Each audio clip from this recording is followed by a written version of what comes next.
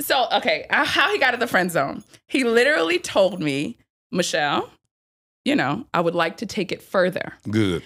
And I said, no, why do guys always do that? Like, why do guys always... So you just want to be his homie. This what happened. So I said to him, literally, I was like, why do guy friends always have to want it? Like, why do you always have to take it further?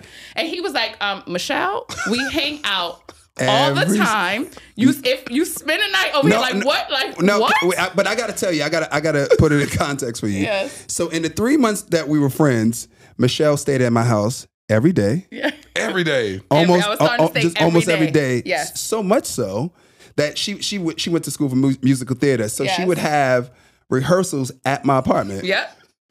I gave her the keys to the house. Yes. Go ahead. Go have look. Go ahead. Go have your rehearsal. I gotta tell you what he said. So when I cooked every night. Yes.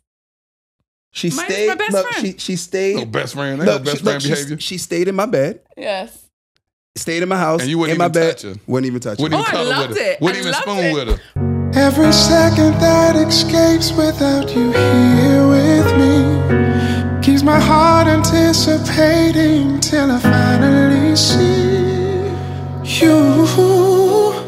When I made my vows, I told God that I was going to take care of this gift. All my life I've been waiting for you.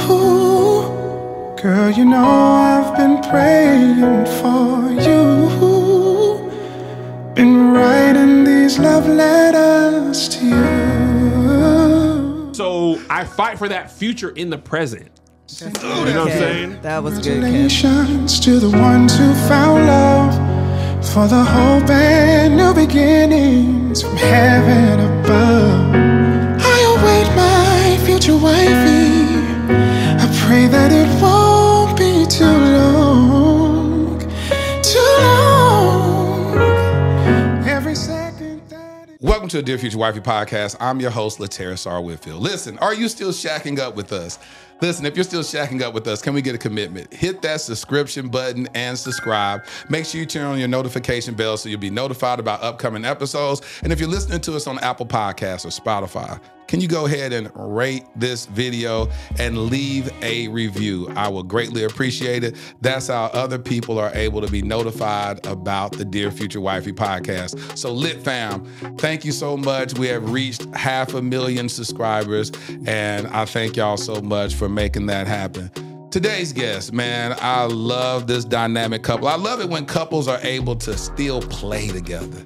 And not only do purpose work together because they've created this amazing company that gets your body moving. So without further ado, welcome to the Dear Future Wifey podcast. My homies, Sean and Michelle Clark. How y'all doing? Y'all in this thing. Y'all in this thing. We're happy to be here. We're so happy to be here. I may be black. I may be ugly. But I'm here. But I'm here. Listen, man, these people, those that may have been watching them on The Amazing Race, man, y'all have been doing a dynamic job on there. How'd y'all feel to be on The Amazing Race?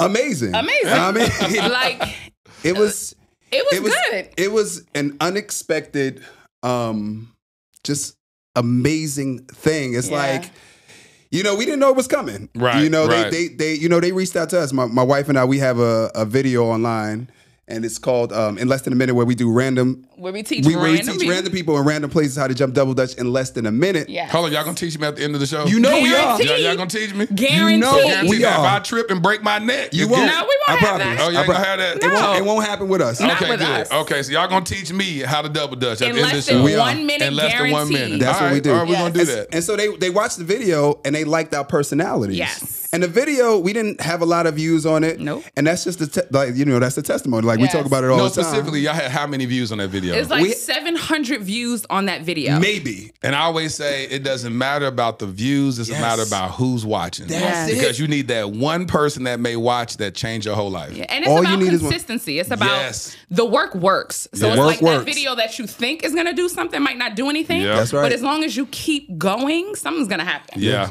Yeah. And so they saw the video and they reached out to y'all, loved y'all personality, and said what? And said, would you audition to be on The Amazing Race? So the audition process is like 2.5 months. Yes. 2.5 months. 2.5 months. So they kind of reached, I think they reached out to us in like June or July. Yeah. And we didn't know. 2020 what? 2022. Okay. And we didn't know if we were chosen until what? Like the end of September, early October? Yeah. Yeah. So that was that whole process. So like we interviewed like, I don't know, like 10 times. Because you go through layers of people and then you finally do CBS at the end. Because you got to realize, like, with The Amazing Race, there are 20,000 people auditioning for the show every year. Yes. 20,000? 20,000. That's what they told us. 20,000 people audition for the show. And so we got chosen. We were so honored. Come on, somebody. But I'm saying, you know what's funny? I was praying, so I want to travel the world, right? And so I was praying to travel the world with Sean, and literally The Amazing Race called, and I was like, okay. Bam. So, yes. And so literally, I didn't know what would come in that package because I had never heard of the show. And so when they called, at first we was questioning, like, is this real? Yeah. And then, she gave us an email address and it was real. Yeah. And so, and then I was like, Black okay. folks be so skeptical, don't I we? know. No, because it's like, I never heard of the show. And then I did. I heard of the show. I heard of the show. She didn't. Yeah. And so I knew how big the show was. Yeah. So for The Amazing Race to call, I'm from Brooklyn. I'm like, come on, son. This ain't real. Come on, son. Come on, son. This ain't real. This ain't real. And it was. It was. And we had an amazing time. It changed me. How?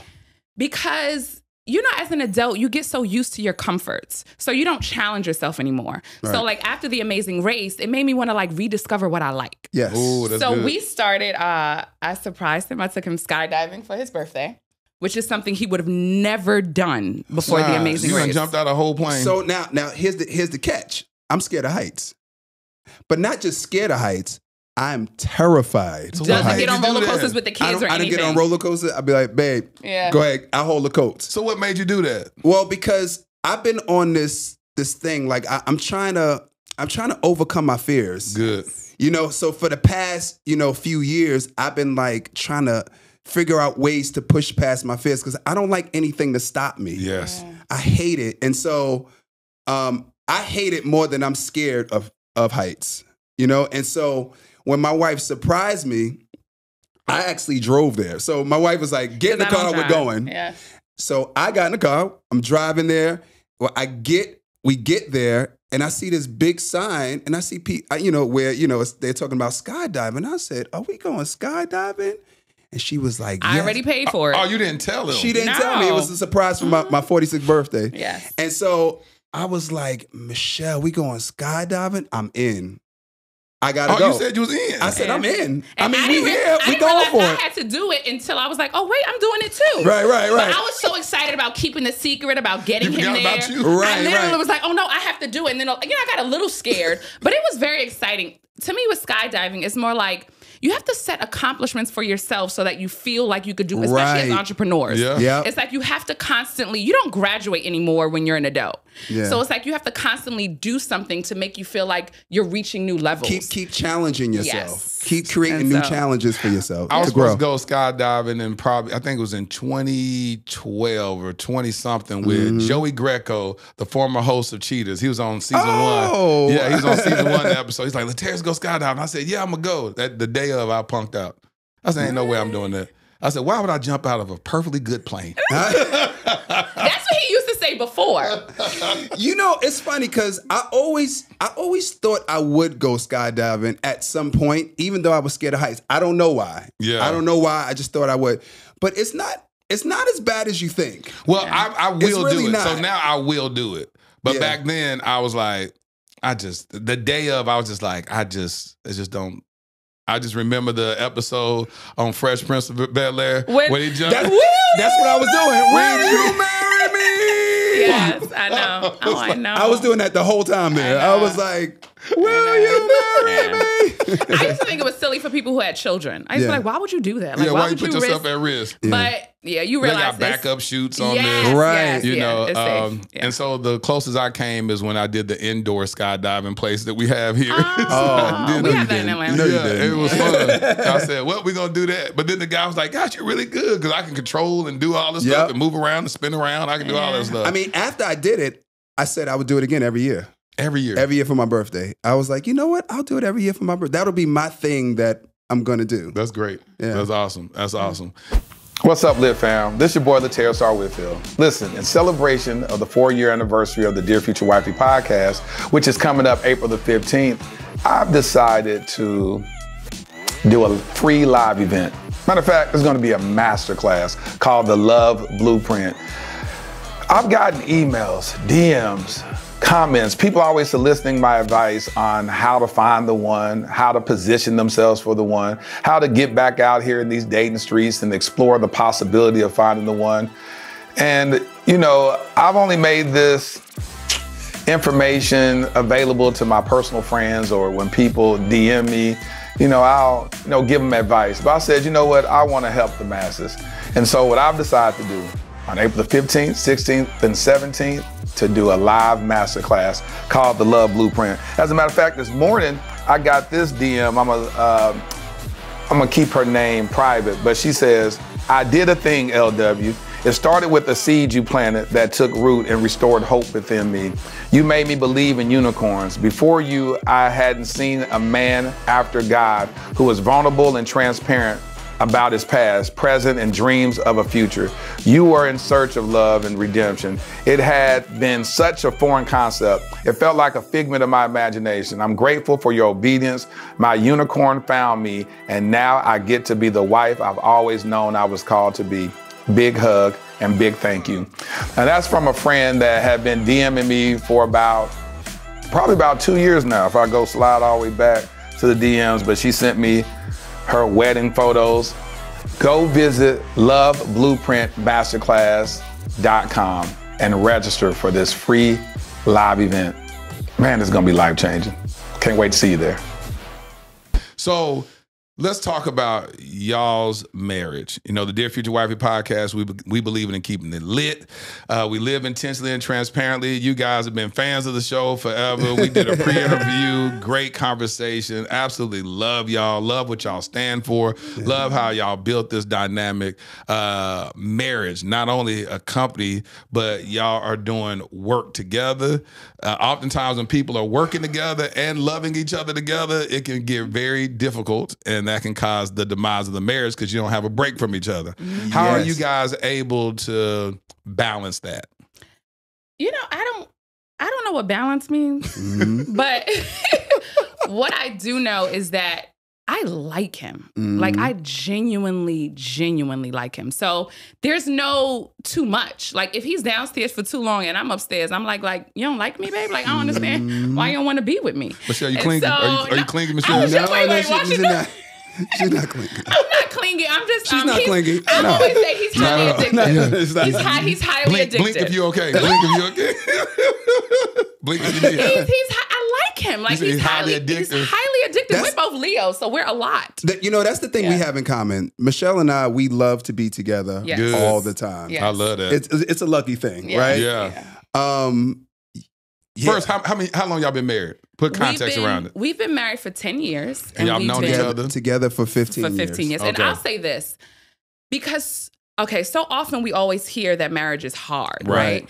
And it's like all this hard work. But I think what we believe in is sometimes we get scared to say it because we feel like we'll get beat up. I know. But I feel like marriage is easy. So life is hard and marriage makes it easier. Right. Meaning, like, infertility we dealt with, marriage made it easier. Ooh, finances could be hard. Entrepreneurship can be hard. Yeah, those things are hard. Being married makes it easier. I agree. I lost my father in 2021. Losing a parent? That's hard. Insane. That's hard. But having him with me during that process made it easier. So it's just like, I feel like life can have hard moments, but marriage makes it easier. Mm-hmm. And if it doesn't make it easier, I don't know why. Why you're in it. You know what I mean? I like that because I agree with that. And it's actually biblical. The Bible says that one can chase away 1,000 demons and two can set 10,000 demons to flight. Yes. That means that because of your covenant, because of your unity, you're able to do literally 10 times what you can do as an individual. And if the math was math, and you'll say one can chase away 1,000, two can set 2,000. Yes. But God's grace is on it, the number 5, and you can do 10. You can do 10,000. Yes. And so it should be easier. But oftentimes in marriages, we hear the opposite. We hear that, basically just get tired of the person that's with you. Right. And the pandemic caused a lot of divorces. It made people start recognizing, I don't like you. When you're talking about you like him and you want him around you all the time, the pandemic made people say, can you go to work? Can you leave the house? Because I don't like you being in the same air that I'm breathing. Right. Yeah. And so it was like that from day one when y'all met each other. It was like that from day one. So let me just tell you how we met, right? That's what I was going to ask you. Yeah, I knew that was coming. Yeah. So I was a filmmaker, and we had made this movie, this romantic comedy. It was called This Thing Called Love, The Irony, right? And so a friend of mine, she was like, Sean, I'm having a showcase. You should come by and sell your movie, because we were out in the streets hustling, selling our movies. You know what you do back in the day. Brooklyn. So we were selling our movies. She's like, come on through. And so I get there.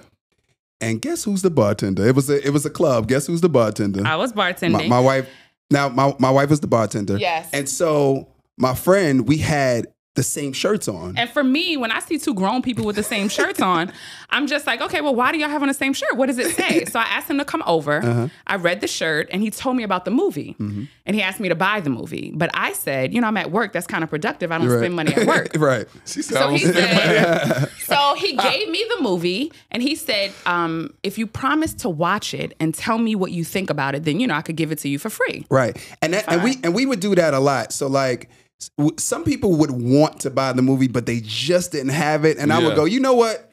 Here's the movie. Here's my number. Yes. If you like it, give us a call. Yeah. And so I watched the movie, and I thought it was amazing. And so I ended up calling him, telling him about the movie. Right. But it was so easy. It's like I already knew him. So it's like we kept talking. And then we were hanging out. Almost the same day. Yeah, he asked me to go to a concert. That's another story. So we were hanging out, almost every single day. Every single day. So since that day, we spoke every single day. Yes. And we hung out from the first day. A friend of mine got me some tickets for a concert. Yep. And I was supposed to go with a friend, and he canceled. And I was like, you know what? Let me call Michelle. And really on some... Michelle was just so cool. It was like I knew him already. It's like we knew each other. It was weird. And I was like, you know what? I got these tickets for a concert. You want to go? And she was like, yeah, let's go. So were you calling her as a friend or a potential? I literally was calling her as a friend. Yep. And it's because of where I was mentally. So I just got out of a relationship like 1.5 years ago with my high school sweetheart. And so I was literally, that time I was really working on me. So for like 1.5 years, I was just focusing on bettering my best. I was just trying to be a better person. I was trying to find out who I was, because I was in a long-term relationship before. So in that time, I had to figure out who I was, and I was practicing celibacy. Did you tell her? Wait, no, I did tell her, but I messed up. I messed up twice. With my manager at a restaurant that I used to work at. But right. We don't need to know that. Wait, yes, we don't need to know that. But we're getting on track. We're getting on track. How did we turn our friendship into a relationship? No. But you ain't just say that and then jump off the conversation. But the reason why I'm telling you that is because I really want you to know my headspace. Right. Yeah. So I was seriously trying to be better, and I wanted, like, I don't want to jump forward, but I literally prayed for Michelle. Like I wanted to meet somebody that I can tell good news to without feeling guilty. Hold on, Sean. Go ahead. That's some good stuff. I dated a woman where you would be so... It's like you would feel guilty to tell them something good happened. It's a crazy thing. You'd be like, why can't you celebrate me? So you'll downplay your own success. Oh, yeah, well, I just... this right here happened to me or whatever. And you'd be like, why do I have to be ashamed of my own success? That was my life. Wow. Like the last 4 years, I don't want to talk about my other relationship, but I'm just saying, because I want you to know where I was for the last 4 years. That's what it was. They were together 14 years. 14 right? years. That's a long time. Right, and so I felt like I was losing myself. Yes. You know what I'm saying? Yeah. And so when I met Michelle, she was such a breath of fresh air. So easy. That when we started talking, she just made me happy. It was just, I just wanted to be happy. I wasn't thinking about being in a relationship. I wasn't trying to holler at her. It was literally, wow, she's a good time. I want to have a good time. I deserve it. And for me, when we hung out as friends for 3 months. Yes. And what I liked is that he respected all of my boundaries. Mm-hmm. What boundaries did you have? Because I was a bartender, which means I had a lot of boundaries because people will always try to overstep. Yeah. And so I didn't like guys hugging me or any of Right. that. So we would hang out and he would ask me for a hug. I mean, wait, I was spending the night at his house. We was hanging out. And I was You like, said this you wouldn't guy, let him hug you. I wouldn't know. I didn't like, because he didn't force it on me. So literally we went to the movies and I'd be like, bye, Sean. And he was just so nice. So how did he not fall in the friend zone? So, okay, how he got in the friend zone. He literally told me, Michelle, you know, I would like to take it further. Good. And I said, no, why do guys always do that? Like, why do guys always... So you just wanted to be his homie. This is what happened. So I said to him, literally, I was like, why do guy friends always have to want it? Like, why do you always have to take it further? And he was like, Michelle, we hang out all the time. If you spend a night over here, like what? Like what? But I got to tell you, I got to put it in context for you. Yes. So in the 3 months that we were friends, Michelle stayed at my house every day. Yeah. Every day. Almost, I was starting to stay almost every day. Yes. So much so that she went to school for musical theater. So she would have rehearsals at my apartment. Yep. I gave her the keys to the house. Yes. Go ahead. Go have look. Go ahead. Go have your I rehearsal. gotta tell you what he said. So when I cooked every night. Yes. She Mine is stayed. my best Look, friend. she stayed. No best friend. No best friend behavior. She stayed in my bed. Yes. Stayed in my house. And you wouldn't in my even bed. touch her. Wouldn't even touch her. Wouldn't even I cuddle loved with her. it. Wouldn't I even loved spoon it. with her. Wouldn't even touch her. This is what happened. So literally, he I just want to tell you all of that, just so that you know why I was just like, you know what? We're gonna take this a little further. So you know, Because you got no space for no other woman at that That's point. exactly what he said. So that's what I want to say. Were you there? Were you I was there. No. I am you and you is me. No, that's exactly what he said to me. Literally, so I said, you know, how come guys always have to do that? Because I've been violated by guy friends before. So I was like, why do guys always want to take it further? So he said, Michelle, we hang out every day. Like, come on. So he said, okay, if we're not going to take it further, that's fine. But you can't like be with me every day. You can't spend the night. And so I started crying. And I was like, wait, but we're best friends. Like, what do you mean? So he said, okay, we could hang out. And then one random day, he got locked up for a suspended license, and I couldn't find him. Mm-hmm. And I literally was like, God, if you let me find him, if he's okay, I will confess my love. But I got. right? Also, you really wasn't. You just hiding it. It's like it didn't click until I wasn't there. Yeah. And I got to tell you, That's what happened. I got to tell you what happened. I got to tell you what happened on the other side. Yeah. So while I was in the bookings, so while I was there, I called my mother. I said, "Do not call Michelle. Don't call her. I'm not going to call her. You don't call her." I said, "She has to miss me." That's what I said. I said, Why did you take that approach? Because I felt like she was not taking me for granted, for lack of a better word or phrase. Like I felt like she was taking what we had for granted. Like we weren't just friends, and so I had to break it up because we saw each other every single day. I want you to see what it feels like to not know where I am. Yes. To not see me. You're going to have to miss me. And so I was like, God, please. Look, so I had to spend the night, and I sat there and I was like, watch, tomorrow she's gonna be like, oh my God, where are you? I literally was like, oh my God. I knew that was the shift that she needed. I don't know why. I just felt it. Something just told me to do it. And I'm not trying to play games. No, you just saying that this is the reality of it. This is the reality. Because I can go off and marry somebody else. You're going to be sitting up here trying to confess it the day I'm about to get married. Right, because this is my life. Yeah. You know what I'm saying? And so The next day. So let me ask you this real quick I'm before you listening. go there. How long from that moment when you said, hey, let's take it to the next level, she was opposed to it, and then you got locked up? How much time was between Maybe that? like another month. Maybe, yeah. So you like try to another play the month. role of just putting your feelings aside and say, all right, I'm just going to be in this just friend be- zone with her. We're going to be friends because And then she was still coming over your house every day. every day. Yeah. And the thing is, we were just so good together. Kind of like how we are, like And how I we mean, are he now. would It's give like little- nothing changed. He would like say little things that made me know he was still interested. But I just loved our relationship so much that I just didn't want, I don't know. But I had been in such bad stuff before that it's like I couldn't identify it. But what I loved was being with him. I knew that I loved being with him. But what ended up happening when he got, the next day when he was okay. When he got released. When he got released, he came and picked me was up, in but he this- was with somebody. He was with his homeboy. No. My homeboy. I was with my homeboy. Okay. And I was literally like, no, I'm ready to like confess my love. But we got somebody else here. Yes. And so literally, finally, when we got rid of that person, I spent the night again. And this time I rolled over a little further. Uh-huh. And then I realized, oh, I can marry him after what happened that evening. But she scooched back. We spooned.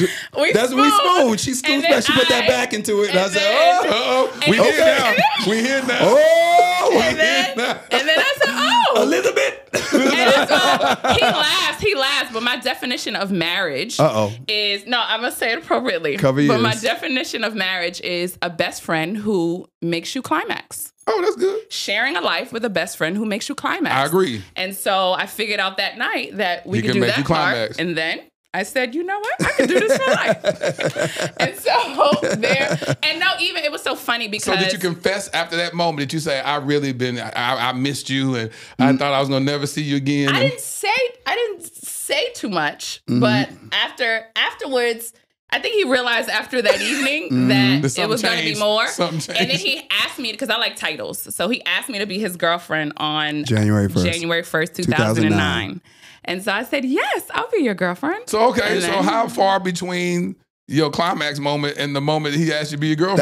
That was in December. It was in December, and that was December 31st. We came back from a party, so January 1st. Came back from a New Year's So it was party. like maybe like December, maybe like 14th or something. So about 15th. 2 weeks later. 2 weeks later, about yeah. 2 weeks later. So what were you thinking after that moment then, Sean? After which moment? The moment, the spooning moment. No, I was just. It just felt right. It felt like I knew I was right. I knew we were supposed to be together. I knew you were my person. How would you have felt even after that moment? She still didn't want to be with you.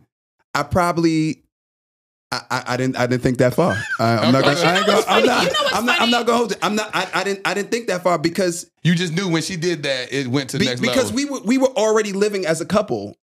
We were. Not too much changed after that. I mean, we had sex, but everything was still everything was better because now I could hug him a million times. yeah. I could It's just the be. ease of it all. So you 'cause now it changed has after a that title. moment. Yeah. I changed because it's just like you say, safety is freedom. Yep. So it's like once, and I think that's what those months were for me. Yeah. Those months to me were figuring out if I could feel safe. Good. And then once I realized I was safe, and I remember he laughed. He was like, "I didn't know you were this affectionate." Yeah, I had no idea. I had been, you know what I mean? I had just been reserved. Reserved, yeah. And then once I realized that, like, you know what I mean? He's the one. Yep. Then it just felt like I could love fully Yeah. with No restrictions. with With no no restrictions. restrictions, Yeah. And then and also people always say, like, how do you know Sean was the one? And I always say it's because, and even till this day, it's because you're the one moments keep happening. It's just like You're the one moments keep happening. keep happening. And I mean, literally when I was I like well, for all the ladies that have breastfed before, when I was drying out my milk, I remember he wet the towel, like a hot towel. He wet it with hot water and brought it over to me to help that pain release. And he let the bed get messed up. And it's just like, I remember that being a moment. Good. He got me, he got my favorite singer from, what's the band? Tank and the Bangers. Tank and the Bangers to sing me happy birthday. It's like, there's so many moments that keep happening. You're the that one moment. They kept happening. You know what I mean? And they keep happening. And so that's how that's how I just know he's the one. He continues to be the one because it's yeah. Sean continues to be the one. Yes. You're the one moments. Yes. And so how long from the moment that y'all made it official on January the 1st, bringing that new year in, what year was that? 2009. 2009. January 1st. And y'all dated for almost 5 years before tying the knot? Well, 4, because we got... I told him 2012 was my lucky year. If you don't propose 2012, then I don't want anything. He proposed December 26th, 2012. Sean, why you wait so long? Because he won't let me be I can't boss him around. You really can't. No, I cannot. No, I just wanted to wait till I was ready. What was ready for you? So I'm the kind of person, it just comes to me. It's kind of like, I was just like, it literally out of the blue, I was like, I'm ready to marry Michelle. Like I want to make her my family. I want to grow a family with her. Like she is the one. So when did that come? December the 26th, you proposed. So when did you get the aha moment? I think it had to be like around late October of that year, maybe early November. I was doing a gig out in Philly, and I was working. I was just thinking, I want to marry her. And then I started thinking about all the reasons why it made sense. I love every part of Michelle. I love how brilliant she is. I love how fun she is to be around. I love her perspective on things. I love her passion about everything. My wife, she's about everything. She's just so passionate. Even when she speaks, she draws you in because she really means what she says. And that was another thing. Michelle tells the truth. Michelle is Michelle 100% of the time. Wait, I gotta tell you. So when I told him that we should just stay friends, I told him everything bad about me. So I was like, you don't want to be with me. Trust me, okay? I've done this, my life. You don't want to be with me. And I was like, that's all you got? Yeah. And that's he it? literally I tried to tell him back. Oh, he was like, Michelle, girl, grow bye. up. Come on, you know what I mean? You're being childish right now, girl. Right. Grown man. I'm a grown man. Literally, he was I'm like, a grown man. You mean you lived your life? Oh, okay. And so literally, exactly. Right. I thought I don't know, but I just thought if I told him everything about me, he'll run away. Yes. He would run away. And it made him dial in closer because he loved the transparency. He loved that I was so honest. He literally was like, "Are we here, Sean? Are we here?" He literally was like, "Okay." I feel like you were there with us. I was. No, but that's what it is. And when you talk about safety means love to me, right? So I feel like if I could trust you, man, I got you for life. Facts. That's it. Facts. And the fact that she was vulnerable, telling you all the bad stuff, the stuff that most people hold sacred and take it to the grave. No. That showed you that I can trust you with even the worst part of you. Yes. Beyonce have a song called Flaws and All. And I love that song when I first heard it years ago.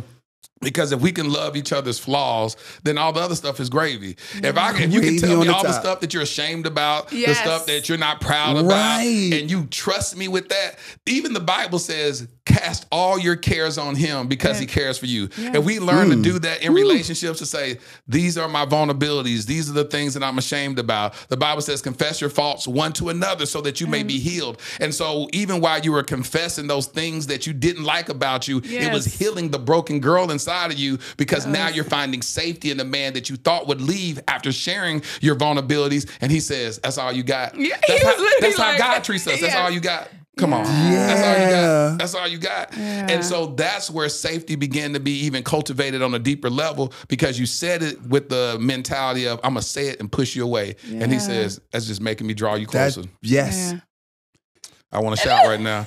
No, but I gotta say this too, because Sean was so inspirational to me. Because when we were hanging out, I was messing with someone else, not in a real way, but in a real way. They were just, I would say, my fix-it man. So whenever I would go to that person, and I remember the last time I was there, the last time I was there, I was like, what am I doing here? I want to go to Sean's house. This is not right. And so literally, that was the last time I was ever with someone else. And literally, I went to his house and I told him. Good. And I was like, I'm going to practice celibacy too. And I was like, I need to clear my life. This is just, you know what I mean? I want to not do this. And he was like, okay. Because I knew he thought I was a little crazy. Because I was like, because I came, he was like, okay. And literally, I started practicing celibacy. Mm-hmm. I mean, it wasn't that long. It wasn't that long at all. It wasn't that long. For 3 days. When she said I was intentional about the 3 days. It was more than a month. She was going to do it. I was like, okay, all right. Okay, that's what we're doing today. That's right. Okay, all right. So you didn't believe it. You didn't believe it. No, I was like, this is not going to last. This is not going to last. I just knew I wanted it. I just wanted something different.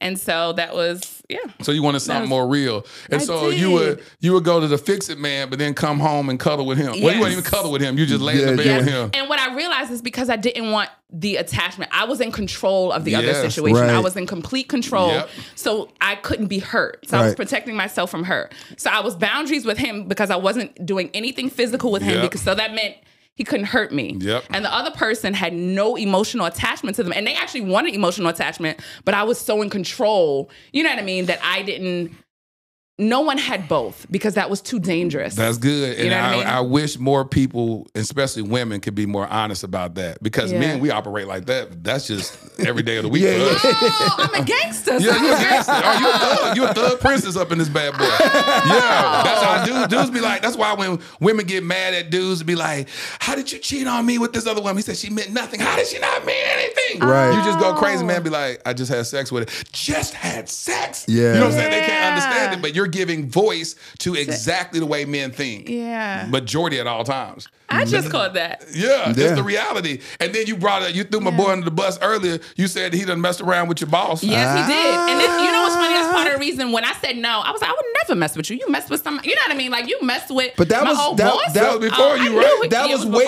No, it was way before her. That's what I was like. Not way, but I was like, Michelle, this doesn't even make sense. I didn't know you. What do you want me to? I can't take it back. I can't do it. I made that decision without you in mind. Well, I didn't know you. I don't care. I got to see her when I go to work. Literally. I was like, you messed with her like out of all the people in the world. Then you judging his decision making. I know. Right. Everybody heard. Oh my God. That literally was. I got that for a little while. And it wasn't because it was hers, because I knew her. Yeah. Like it was like she's actually I know this person. Like no way I would mess with you. Glad no that, way. You know, he said, well, glad y'all know each other. Yes. But I told you though. Yeah. That's what I'm saying. But we got to put it together how our parents knew each other and how. Like, this is a destiny type thing. Because, say that again, this is a destiny type thing, baby. Because our families, when Sean and I were hanging out as friends, remember he had the movie. Yes. And so literally, I came home, we had the movie, because he knew my mom and stuff. Right. And so I showed my mother the movie. Well, you showed my mother the movie. So I showed her mother the movie, and I was like, this is the movie that I'm doing. Oh, no, you did. Yeah. Because then she was like, no, well, my girlfriend's son made this movie. Yeah. And she looked at Michelle like he was scamming. Like I was lying. And I said, well, what's your friend's name? And she said, Judith. I said, and I started laughing. I couldn't get it out my mouth. I was like, that's my mother. And my mother was like, what, Miss Clark? Because they worked. They worked together. Yes. They worked together. There's a whole lot of those. Yes. So like on the night before our wedding day, we had to drop our car off at the wedding house, right? Yeah. So I passed by my father's job, and I was like, well, my father used to work there. He was with my dad. Both of them. I'm sorry. I was with her father. Yeah. And he was like, your father? He said, I used to work there. And I said, really? He said, what's your father's name? I said, Stanley Clark. And he was like, oh my God, I worked with your father. His father passed away. So y'all mamas work together and y'all daddies work together? And we didn't I couldn't find out till the wedding day because we did the whole not speak before the wedding day. And so I didn't find out till after we got married that my dad knew his dad, but his father passed away when he was 8 years old. Yeah. So you're talking about years before. So our parents knew each other for years. Before we even met. It's crazy. Isn't that crazy? What are the odds of that happening? That's what I said. But not only you're talking about actually working together. They working together. Not only that, Michelle's parents, when I was a kid, I used to live on this block in Brooklyn, Ocean Avenue. Yeah. Michelle's parents lived next door to me. I was 3 years old. It's like we kept being around each other without being around each other. I was 3 years old. They lived next door to us. Never knew it. We found all of that out later. All of that. We have so many similarities. Her father and brother have the same middle name as my father and brother. Yeah. It's crazy. And it's Eugene, so that's not a common name. Her middle name is my sister's name. Yeah. Yvette. You know, it's just it's so many like. So what did your mama say? What y'all mama say when y'all and your parents say when they met y'all and found out all these connections? They're just like, it has to be meant to be. It has to be. They were excited. They were so excited because they actually like each other. Thank God. Yeah. Thank God. Our in-laws, they're real. They actually really cool. The bomb. Because they were cool before y'all. Yeah, they were cool. They're like, y'all can fall out. We still gonna be cool. Like they were cool before us, and I love my mama. Shout out to my mama, but she don't get along with everybody. So the fact that literally they worked together and they liked each other, that's dope. That to me was just like it was so many pieces like that. We were just supposed to be together. We were supposed to be together. You touched early on about how y'all struggle with fertility issues in y'all marriage. Yes. When did that come about? So literally 2000 I was turning 30. So what year on my was that? 30th birthday. I don't want to date you because I know you don't want to. I don't tell my age. Ladies You don't never tell tell your their age. age. Okay. Guys, don't erase do the numbers. math. Don't do the math, please. Don't add up nothing. But he's a little older than me. We'll just say that. But anyway, so literally after our first year of marriage, I said, okay, now it's time to try. Yes. So we started trying, and I thought it would just happen. All the years I tried not to get pregnant, I just thought it would happen. Yeah. And so it wasn't just happening. Right. And so I was like, something is wrong. And so we went to the doctor, and then she told me that I had fibroids. And so after that, we continued to try. She told me that I was going to have to, first she sent me to a fibroid embolization specialist. She sent me to him. I had to get an MRI. And then after that, they told me that the only way I was going to be able to have children is if I got an abdominal myomectomy. And what is that? That's basically a C-section, but you don't take out a baby. Instead, it's the same surgery. Instead, you take out fibroids. Okay. So I didn't like that option. We are entrepreneurs. And so I didn't like the insurance wasn't insurance. Exactly. Okay. Trust. And all the risk, it didn't sit comfortable with me. So I went to YouTube school, and I learned about fasting and veganism. But in between that time, we had 2 miscarriages. Mm-hmm. So that was a struggle in itself. Okay. And I'm good. But that was a struggle in itself. Mm-hmm. And so went to YouTube, and I did 2 30-day juice cleanses because I saw 2 women that said that they healed naturally from fibroids. From juice cleanses? One from juice cleanse and one woman from a water fast. And so we had already been playing around with veganism anyway. We had tried it before, did a trial. We just were like trying out veganism, and we felt very good. So I stayed vegan, and then I tried, I did 2 30-day juice fasts, and I did a 17-day water fast. 2 30-day. 2 30-day. Back. Not back to back. So in between, I was eating vegan. Okay. So I did 2 30-day juice cleanses and a 17-day water fast. And during the water fast, I had a fibroid fall out in the toilet. That's a fact. And also during the fast, what does it look like? Is it little bit? No, it was like a ball. It was like a hard ball. We actually have pictures in the ebook, so we took pictures. I was actually disgusted when it fell out the toilet because I don't have the stomach for that stuff. Yeah. So I screamed, and Sean came upstairs and was like, "What? What's going on?" And I told him, and he was like, "Take it out the toilet, Michelle. Like, take a picture." And I was like, "Wait, no. you mean we can have a baby if we get this?" I'm in there. Right. Yeah. He took it out. We took pictures, and it confirmed that it was a fibroid. And before that, I did have healing with because I had a number of fibroids. So they end up shrinking, but it still wasn't enough. Right. And so after that, I changed my options, and I was able to, after the 2 30-day juice cleanses and the water fast, I literally had 3 kids in 4 years without an abdominal myomectomy. Without Change your diet. What? The fasting. And water fasting is so healing. And the reason is because when you're doing a water fast, the body has to take care of what it needs. That's right. So it has to take care of the liver, the heart, So it's the getting lungs. rid of everything. Everything else gotta And that's go. why literally it falls out. Yeah. It's like literally cleaning falls the house. And you're just Yes. like, I'm no longer supplying nutrients to this thing. That's right. And I need to go. That's exactly That's what happens. simple. That's exactly. And I just want to say how, so Sean did one of the 30-day juice cleanses with me, and he would text me every day, juicing for Journey day 1. We thought we were going to have a girl and name her Journey. Clearly, that didn't happen. We ended up having Sean Jr. first, but he texts me every day, juicing for Journey day 1, juicing for Journey day 2. Mind you, he sleeps next to me, and we're still together. But just that encouragement every day, seeing why I was doing the juice cleanse. And so, I literally journaled my whole story. I also had a thank you God journal. So I would thank God every day for a healthy pregnancy and a healthy baby. So much so. Like it happened. Like it happened. She would say it like it happened. Like it happened. So much so that in my diary, when I actually got pregnant, I put like a highlighter, like, no, it's real. Because if you were to see my journal, you would have thought there. you would have thought I was already Speaking pregnant. those things that be not as though they were. Yes. You would have thought I was already pregnant. And then when Sean Jr. was 5 months, we got pregnant again. And Sure did. And it was so fast. I was like, okay, wait a minute. You know what I mean? 'Cause you spent every single month for 2 years. We had how many pregnancy tests? We took a pregnancy test every single month. We tried every single month from the miscarriages. So it's just like when it happened when Sean Jr. was 5 months, we was like, oh, okay, Jesus.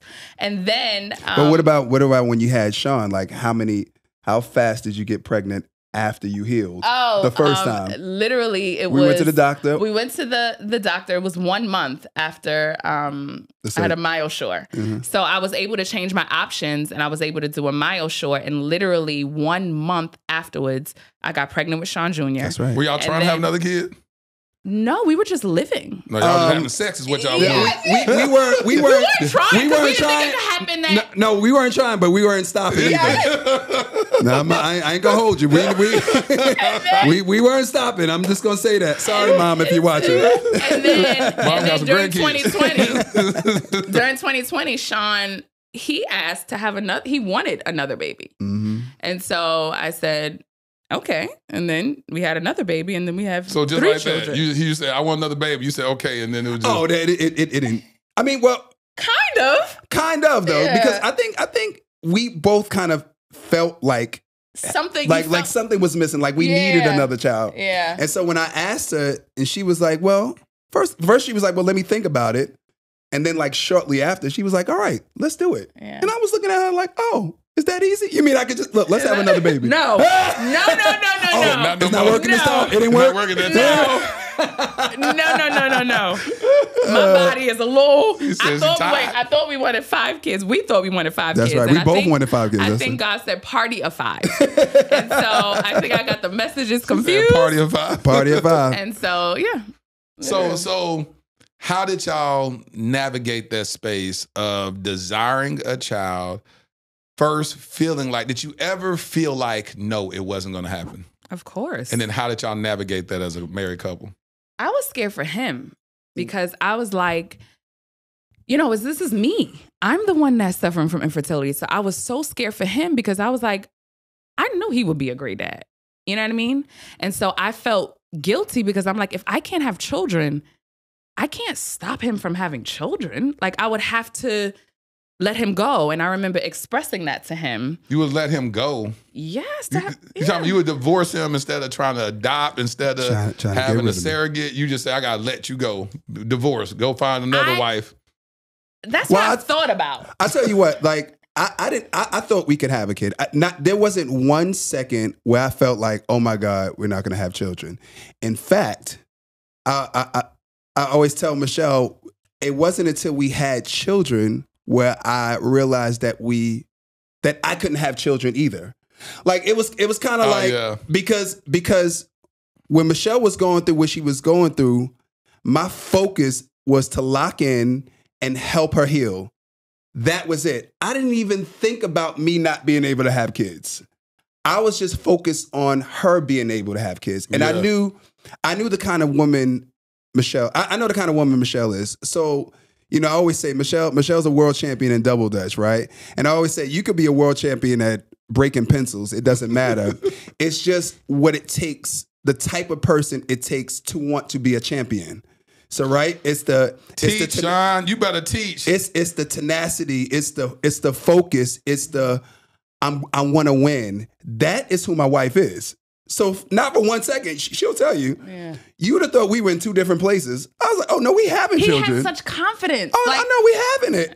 It's happening. But I will say this: the thing I'm grateful for is when you're suffering from infertility, you could feel like it's your whole world, right? Mm-hmm. And so I always say there are tools that I learned during that process that I still use today.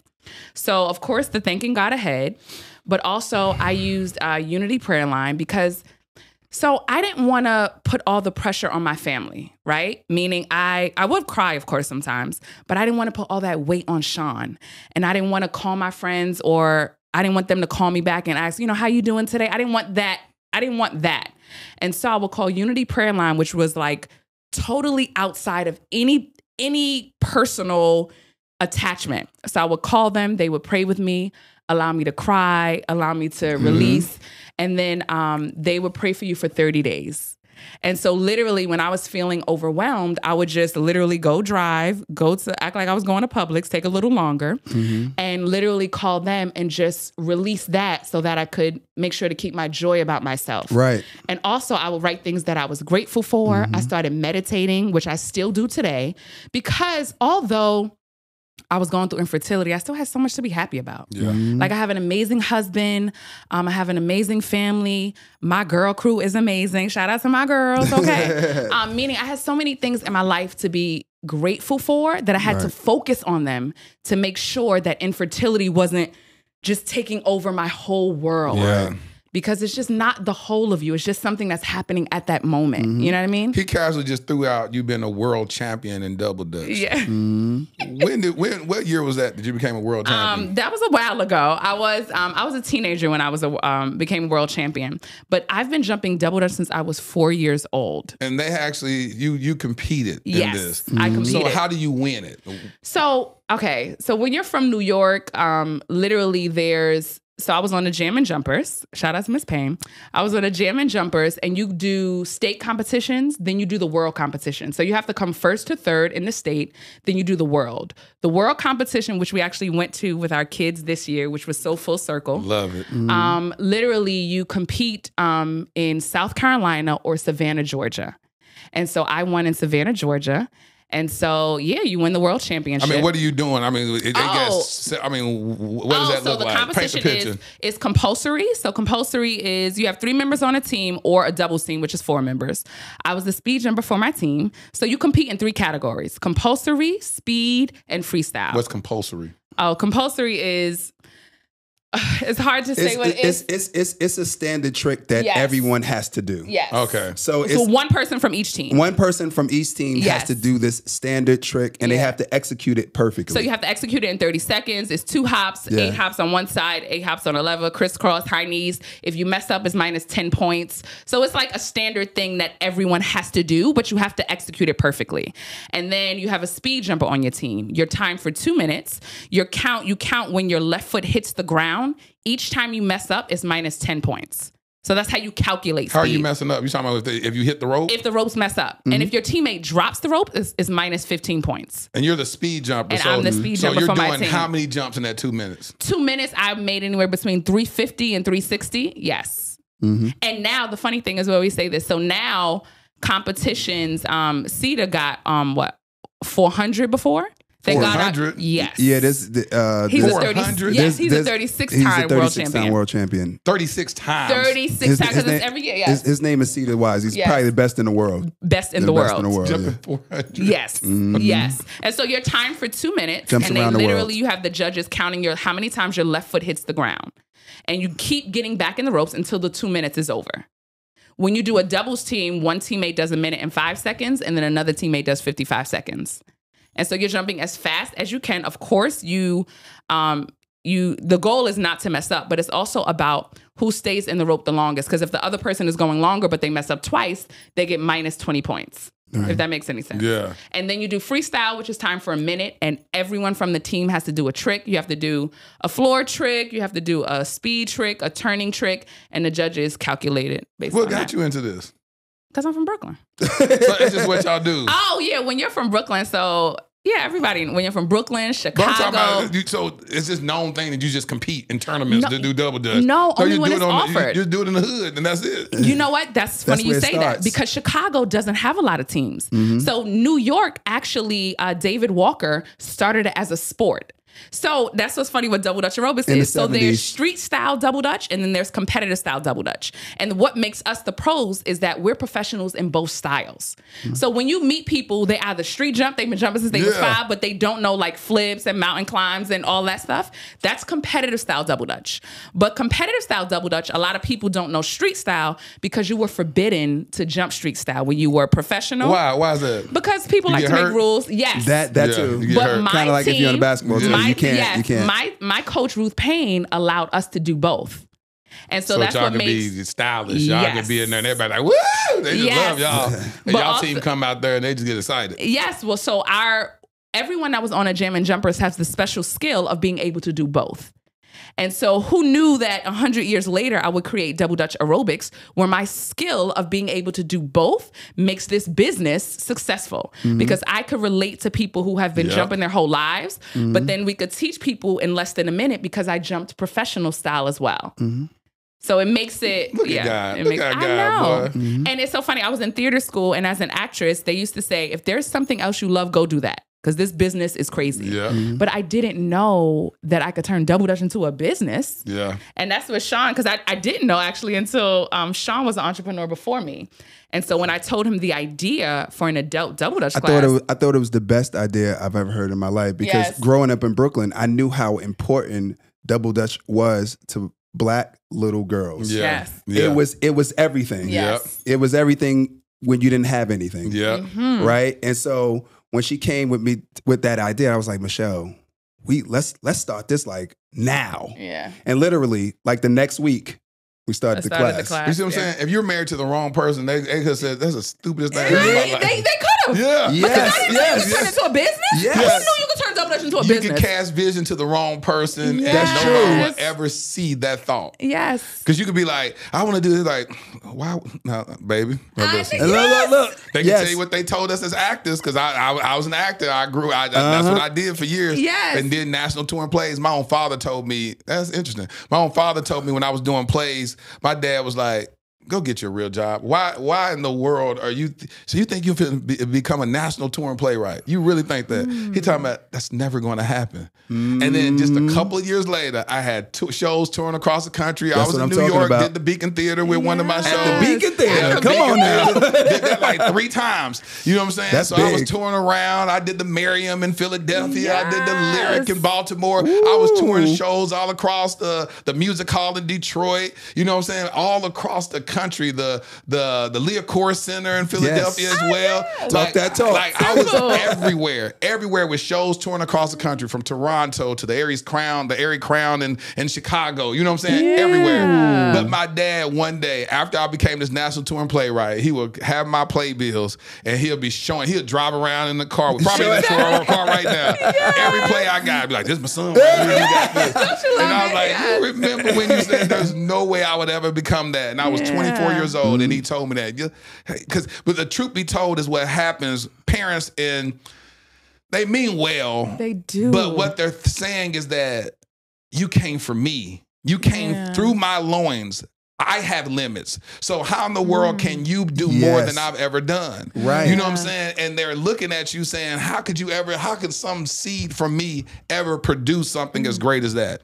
And so I started, and I remember telling my dad, I said, would you tell King David that when he was still yet a shepherd boy? And I said, you got to think about it, is that the gifts that, and the truth be told, my dad had gifts that were unrealized in his own life. You know what I'm saying? Amazing artist. He would sit there, design his cars, draw it. I mean, beautiful. I'm talking about he should have been an engineer, but he would draw the vehicles that he had and design how he was going to get it changed. And he's going to put skirts around the side and put whatever on it. And I remember as a little boy, I saw that. I was like, you drew this?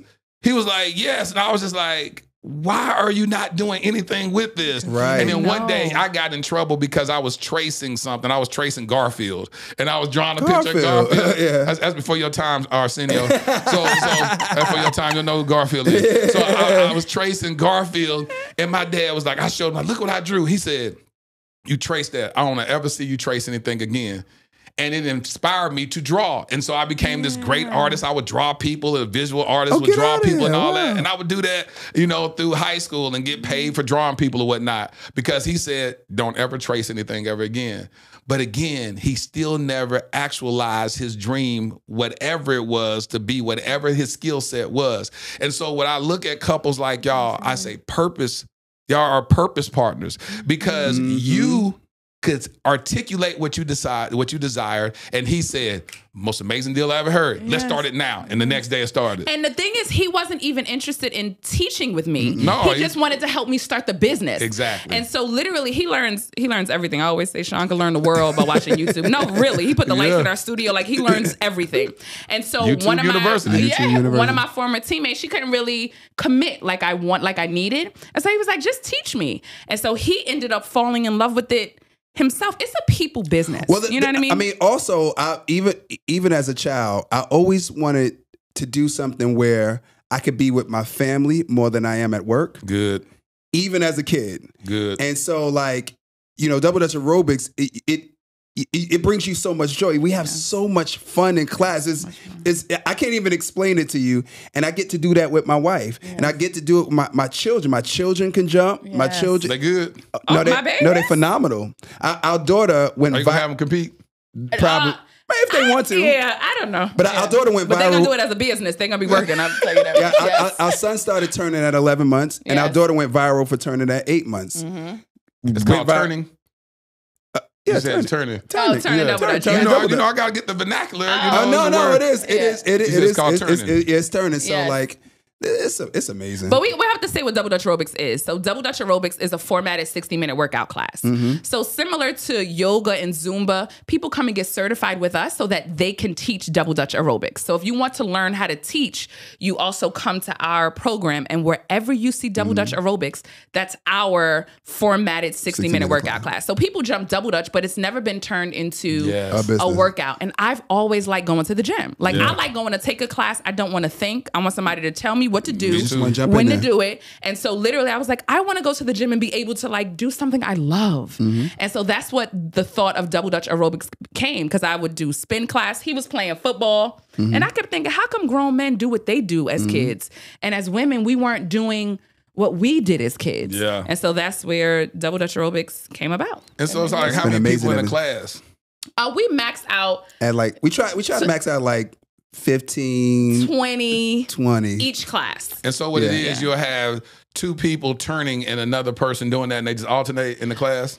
No. So first we start the class. It's no experience necessary. So the first step is, if you've never jumped before, you learn in that minute. If you jump before, you get out whatever your heart desires, your pop-ups, your mumbles. Because people often wonder, how come a class could be for somebody who's never jumped before and someone who's jumped their whole lives? Exactly. And the reason is because you're doing a different style. Right. So that person who's been jumping their whole lives, when after they get there, jump out, and we teach them the basic, it's called the basic hop. They're like, oh my God, they're ready to go. We got them locked in. Yes. Now they believe us. Now they believe us. So that person we're ready to go. That person who hasn't jumped, we teach them in less than a minute. And then we teach that person who's jumping their whole lives the basic hop, and then everyone is on the same level. Right. Then you learn Double Dutch Aerobic style, which is we do jump out. So you do 2 jumps and you go right behind each other. Then we teach you outside of the ropes, something like that kick, and then you do it in the ropes. So you could take a class with someone who's been jumping since they were 5, and you guys will be on the same level. And you burn how many calories? 500 to 700 calories per class. And you're laughing so much, you don't even realize you worked out until you get home. Mm-hmm. That's so fun. And it's a lot of fun. It's a lot of fun. I mean, we've gotten a chance to take it outside the classroom. So we teach at federal prisons across the country. Yep. We do all of DJ Envy's car shows. Yep. We do health fairs. We just came from St. Croix teaching at the high school. We were in St. Croix, 2 weeks ago. I mean, we do it all. We do like corporate events. Yeah. They even call us for movies. Yes, so like to we consult. do movie consultants. So like when they have an actor that needs to jump double dutch, but the actor 99.9% of the time they don't know how to jump at all. Right. Yes. So they'll send them to us, and then we teach them how to jump, and then for the movie. So we do that a lot. So like Y'all done create a whole industry. it's literally. We're the only ones in this space 100%. in the world. Doing it as a workout class. Doing it as a workout class. So Yes. we didn't create double dutch. Yes, of course not. Let's Yes. be very clear. We did not create double dutch, But but we did created create double dutch aerobics. Yes. Yeah. And so much has happened from there. It's just like recently we did a 60-day juice cleanse. Mm-hmm. And how much weight you lost, babe? 47. And I lost You 40. lost what? 47 pounds. Yes. It's 231 pounds. Yes. In 30 days? 60 days.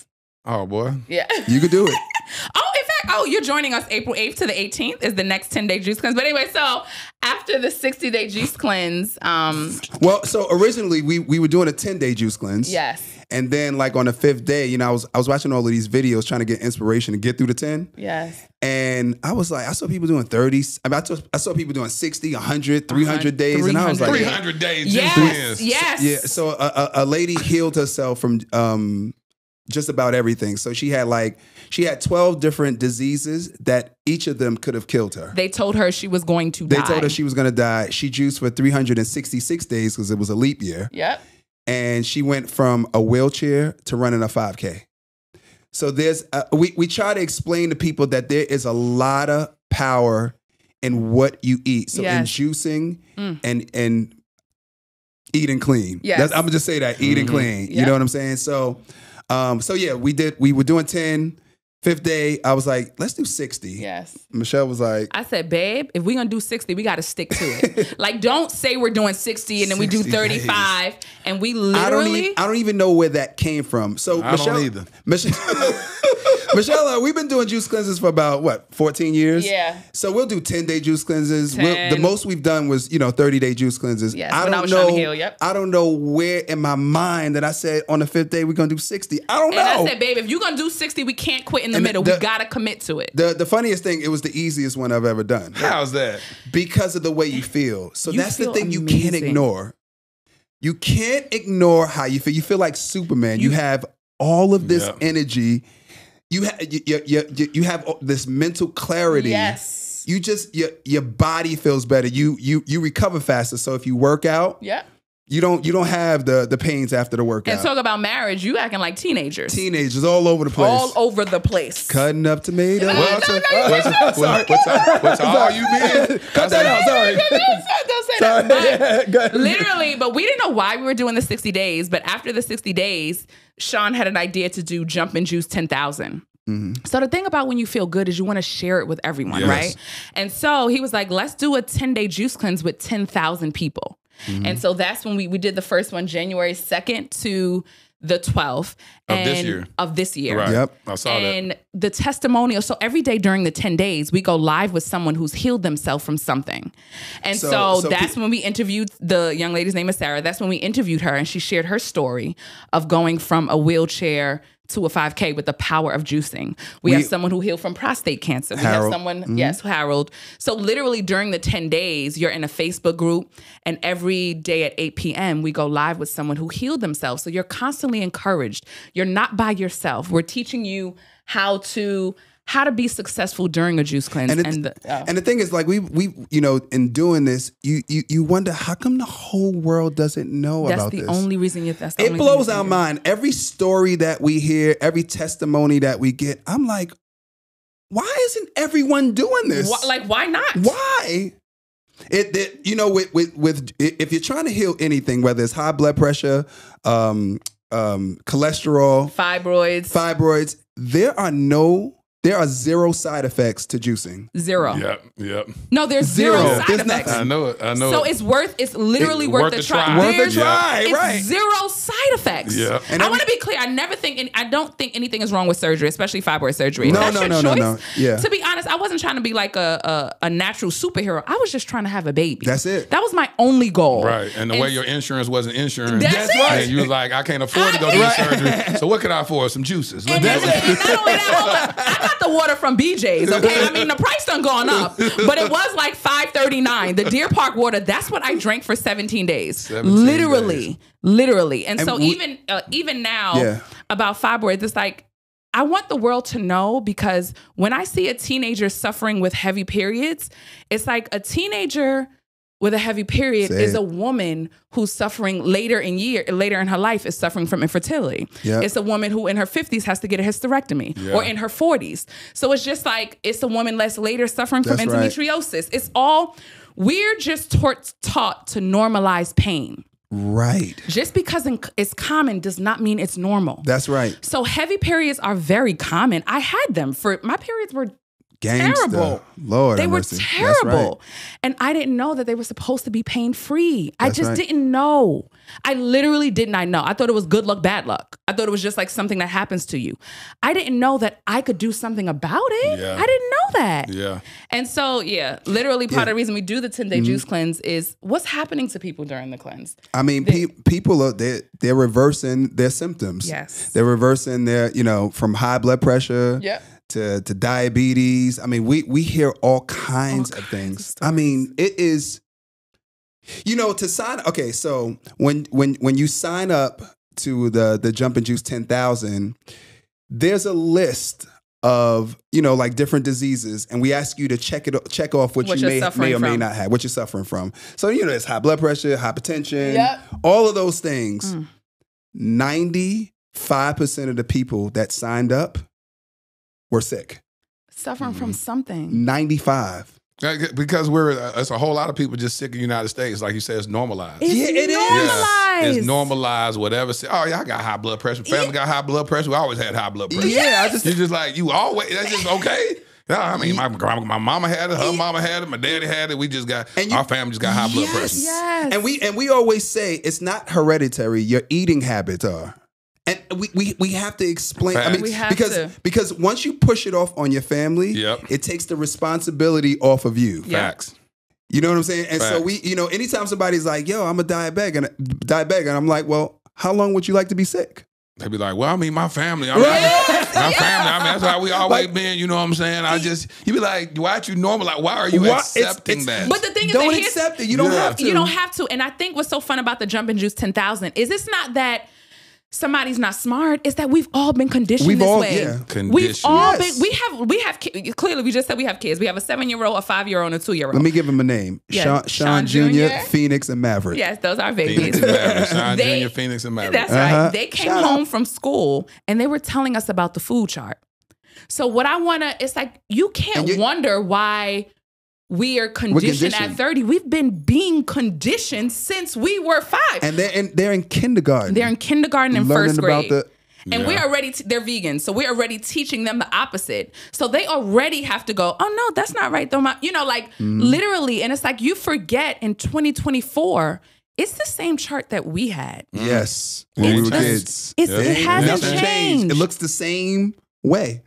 And it's scary, but it's not that we're stupid. We literally just don't know. Well, like you said, conditioned. We've been conditioned and programmed to think a certain way, and if something wrong, take some medication. Yes. And that's it. And medicine sustains. Food heals. Right. And it's just like I got saved February 12th. Don't judge me. I do not know the Bible very well, okay? I'm learning it. But I just said, I remember I was reading the Bible. I feel like every single page is like monumental. But literally, I was only up to Genesis. And it said, I'm going to say it wrong, but you're going to fix it, Lateris, because you know the Bible by heart, okay? So literally, it was like you could eat unlimited from the garden. Yep. And when I was reading that, I said, wait, guys, it's right here. Yep. Yeah. Everyone tries to make it something else, but I think it's literal. I think it's if you eat, from God's garden, you can eat unlimited, because fully raw Christina eats how much that child eats. She's a lot, yeah. When you eat fully raw vegan, you can eat in abundance. You can eat in abundance and be fine. And when I read it, I was like, guys, no one's listening. This is what this is what it means. It's for funny, real. before you said that, I was about to say we got to go back to the garden, because that's what it is. And so at the end of the day, Dr. Sebi, he talked about the same thing. Yes. You know what I'm saying? But it's like it just don't make money. So in America, being a capitalist society, it's like, I don't want you healed. I need you sick. Right. I make money off of you being sick. Right. The hospitals stay open when you're sick. People are able to work when you're sick. Right. And so in medication, the big pharma gets paid when you're sick. So it's like, I don't want it to be as simple as you go back to the garden to get your healing. I need you sick so I can make money. But it's like, you know what I always say? Everyone's going to make a choice. People are going to choose. They're still going to make them. They're still going to make that choice. They're still going to make money. Yeah. It's just like, you don't have to hide it from them. There are going to be people. The hospitals are not empty. No, you know what I mean? no. They're actually overcrowded. Yeah. So the fact is, there's still going to be people that want to take that route. But I think we should know all of our options. That's I was just about to say that. That's so that we can choose. Just let us choose. Yeah, exactly. Yeah, that's real. That's it. What are some, as we begin to wrap up, what makes y'all's marriage thrive? What makes y'all, because it sounds like to me, just being around y'all, have y'all ever faced any situation where divorce was on the table? Yeah. Well, not realistically. No. Not for real. It was more of a threat, but not.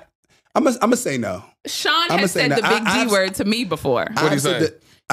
I've said the big D word to Michelle.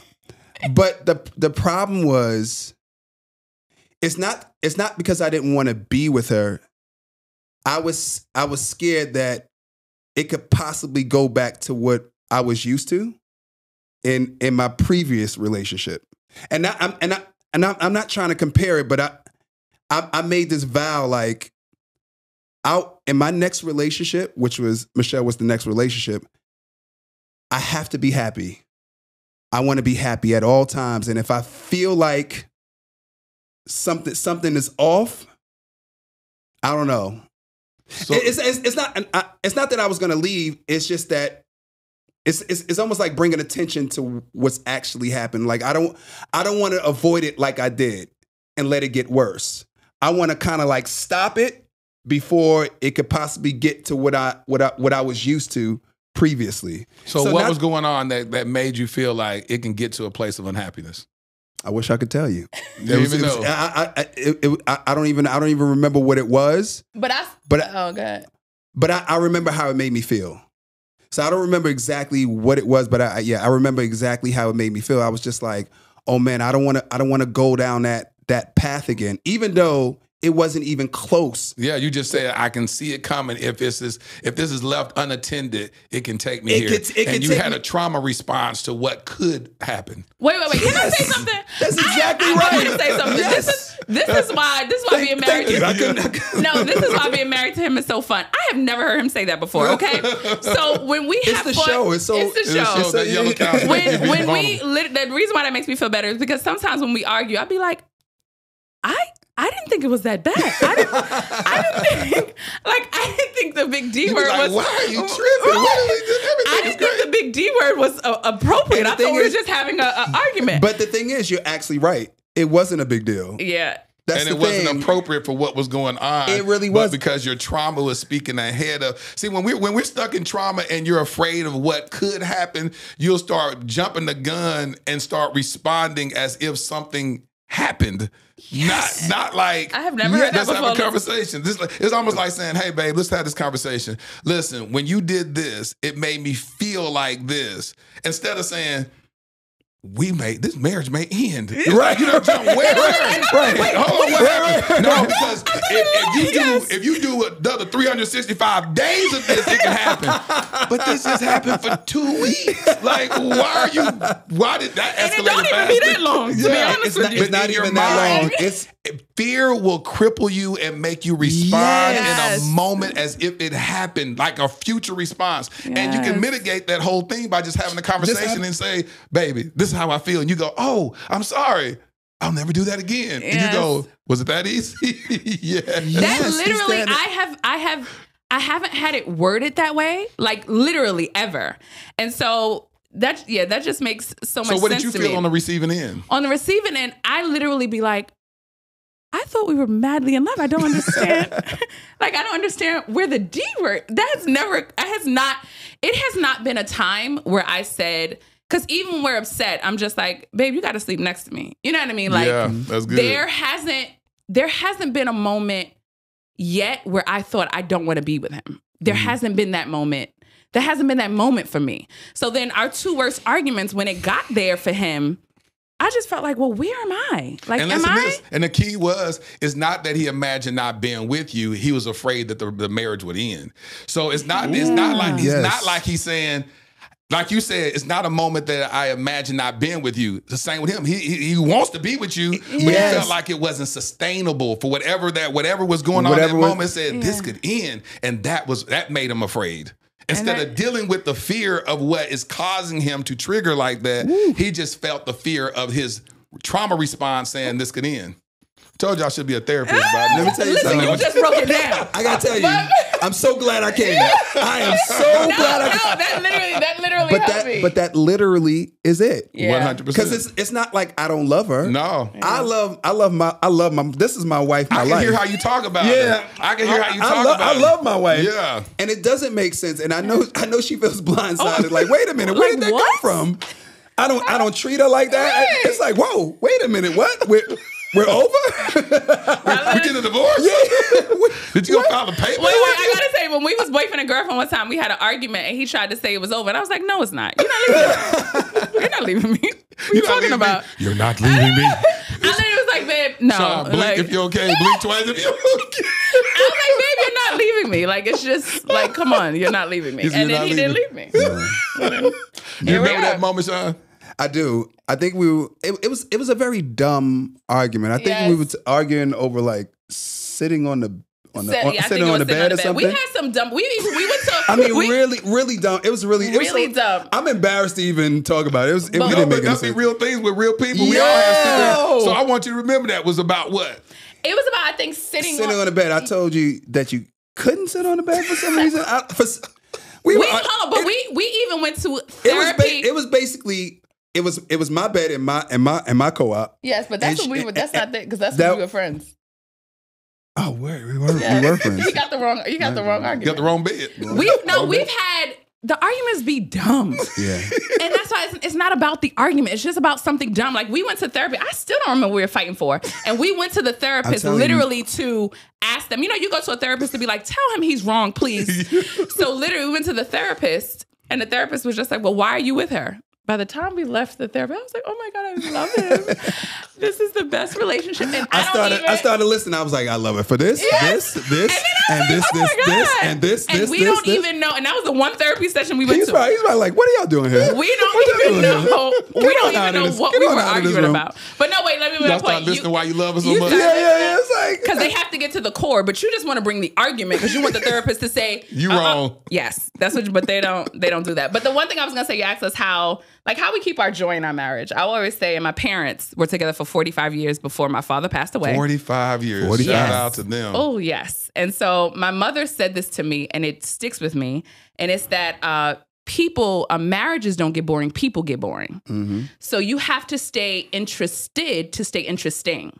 So you have to keep growing, have interest about yourself. Like, what are you doing to grow? Mm-hmm. And that will make your partner interested. It'll make you interested in yourself. You know what I mean? If you stay interested, you'll stay interesting.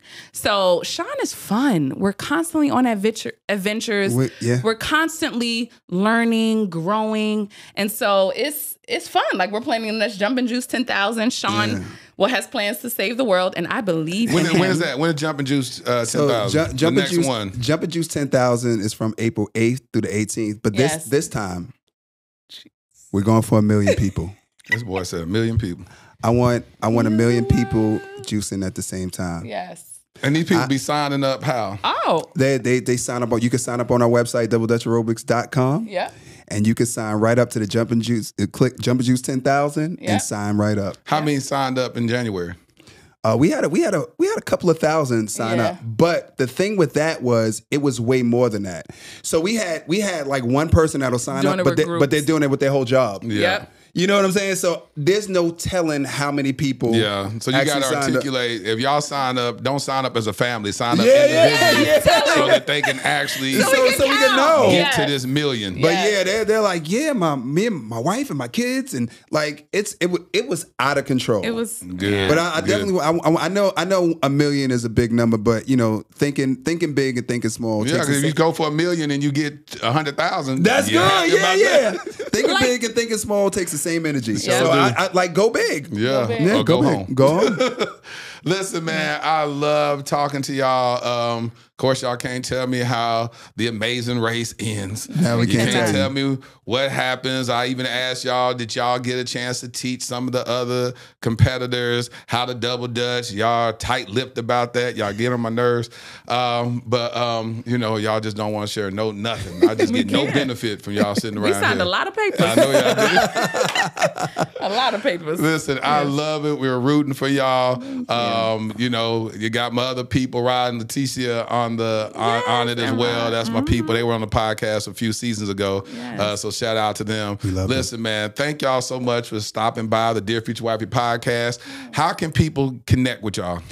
So everything is Double Dutch Aerobics. To get the Bye Bye Fibroids ebook, the Jump and Juice 10,000, to get certified, to jump with us, everything is doubledutchaerobics.com. doubledutchaerobics.com. Subscribe. So And you'll listen, find us. Up next, not only am I going to be writing the Dear Future Wifey letter, but y'all about to get I'm going to test them and see if they can teach me how to double Dutch in 1 minute or less. All right? All right, so that's what we about to do. So stay tuned. Up next, your boy's about to double Dutch. All right, so here we go. All right, here we go. Middle. So start in the middle. Start in Face the me. Oh. And just listen. So on the count of 3, I'm going to jump with you. Ready? Okay. So on the count of 3, you're just going to start hopping just like this. Oh, you got to count Ready? first. 1, 2, 3, jump. That's it. Stay there. That's it. Don't switch. Don't switch. Don't switch. Stay here. Here we go. Chris. Cross. Chris. Yes, Telling you me can. to crisscross? Yes. Yes. Chris. Cross.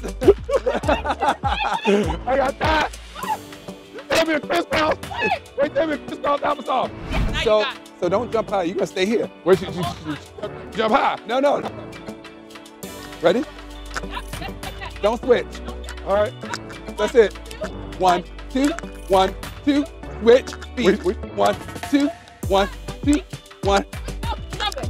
What? Back and forth. Back and forth. Back and forth. Back and forth. Look what we're doing. Go. I need to work out. I'm tired. You want to I try? got run in there. You want to try one more time? You jump in. All right, start right here. I'm tired. So here's the thing. One more time. It's a 1, 2 count. From here. 1, 2, 1, 2, 1. It don't switch. Ready? Here we go. 1, 2, Go. go. Here we go. 1, 2, 1, 2, 1, 2, 1, 2, 1. Go faster. Go.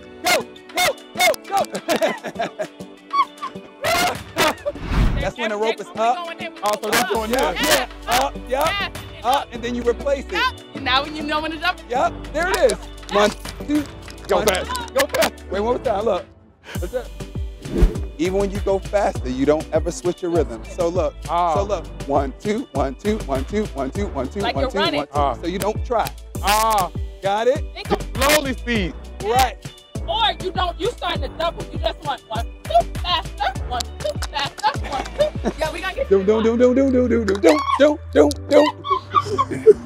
You can't ready. You want to try to get one more time? So now you got it. When you go faster, stay on the 1, 2 count. Yep, let's Ready? try. 1, 2, we go. go. Hop. I'm gonna do it with you. Ready? 1, 2, go. How about I go right there? And 1, yep, hop. 1, 2, 1, 2. Look at me. 1, 2 together. 1, 2, 1, 2, 1, 2, 1, 2. A little faster. Go. I was trying not to hit your thing. That was good. stay tuned to the end for a letter to my future wifey. Been writing these love letters to you. Ladarian, thrusted suddenly into Child Protective Services in 2015. My nephew, black, a boy. The likelihood of being adopted outside of kinship, slim to none. Armani, 16 years old, black, a boy, with 5 years in the foster care system before I even knew his name. The likelihood of ever being adopted, yep, you guessed it, slim to none. While Ladarian and Armani were trying to survive and barely thrive in an overpopulated and underfunded foster care system, I was living my own life, doing well professionally. Having been a single father with a daughter who at that point was doing well in college, it was my time to live my life, right? Wrong. I felt unsettled, tireless, agitated. There are just too many of our Black children stuck in ambiguity and in the limbo of the foster care system. In 2017, I legally adopted my nephew, Ladarian. Fast forward to 2019, I had no ties to this other young king, but I felt God instructed me to adopt him also, and I obeyed. Starting over with parenting should have been enough, right? Working with various foster care and adoption agencies to help bring awareness to the countless young Black kings in the foster care system should have decreased my agitation, right?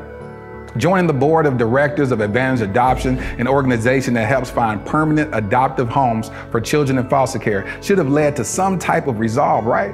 No, not at all. None of it felt like I had done enough. I now realize that every one of those experiences was laying the fundamental foundation for my life's mission, Kingdom Royale. Kingdom Royale will be a luxury, state-of-the-art home for foster boys. Our first location will be in the Dallas-Fort Worth Metroplex. We will utilize the whole person approach that instills identity, empowers them to advocate for themselves, and enlightens them regarding new perspectives and limitless options that they thought were impossible. Though the young kings will attend the local public schools that are in proximity to Kingdom Royale, our at-home curriculum will broaden their worldview through participating in the arts, attending various cultural events, learning about and engaging in multifaceted discussions about current events and even relevant historical context, introducing them to gardening and landscaping and even caring for our animals on our farm and on-site stables. We just launched our Startup Capital campaign with the goal of raising $2.8 million. Now, why $2.8 million? Well, in 2017, I created a web series in which I performed random acts of kindness for targeting the homeless community. One of the most notable successes was that one of the videos went viral, garnering 28 million views. However, one of my biggest regrets is that I didn't raise a single dollar to help in implementing a more sustainable plan for the homeless community. So throughout the years, with much remorse, I reflected on not maximizing that moment. I knew if at that time, just 10% of the viewers donated $1, we would have raised at least $2.8 million that could have really established long-term support for the homeless community, or at least started a long-term initiative to do so. This is my do-over. This is our new beginning. Together, we can attack this at the root by specifically helping our homeless Black boys who are already disproportionately represented in the American foster care system. I'm Laterras R. Whitfield. I've been nominated for 3 regional Emmys documenting my work with the homeless as well as my personal adoption journey. Despite those accolades, the greatest award for me is truly providing the infrastructure for a transformed life. Visit kingdomroyale.com for more details. Crown a king and make a donation today.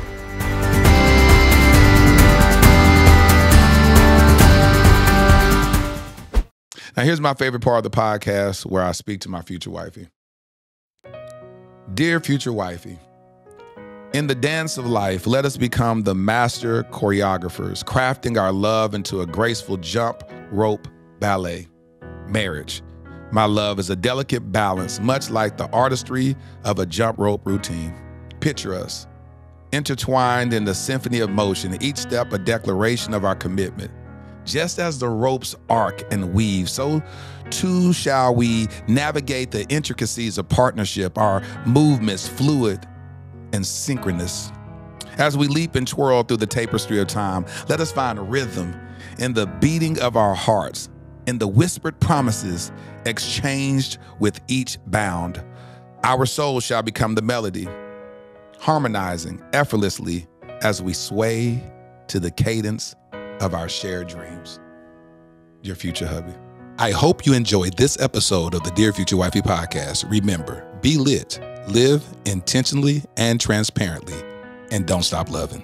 Make sure to subscribe to our Dear Future Wifey YouTube channel. We're available on Apple Podcasts, Google Podcasts, Spotify, and Stitcher. We welcome your support. Simply share our podcast with your friends and family.